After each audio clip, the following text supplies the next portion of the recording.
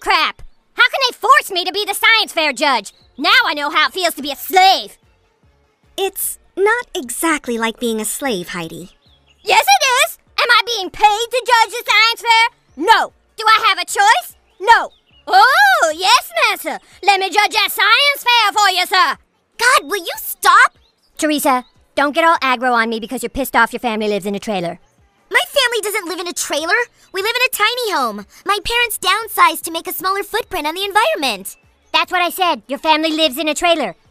There's lots of progressive people living in tiny homes. There's 5 others on our block. Right. That's called a trailer park. I don't live in a trailer park! Just don't even respond to her. Just ignore her. I'll try, but she's such a bitch. She wasn't talking to you, Heidi. Oh, looks like Isla has something to say, you guys. Hold on. I'm sure this is going to be really profound. Go ahead, Isla. Knock us out with your wit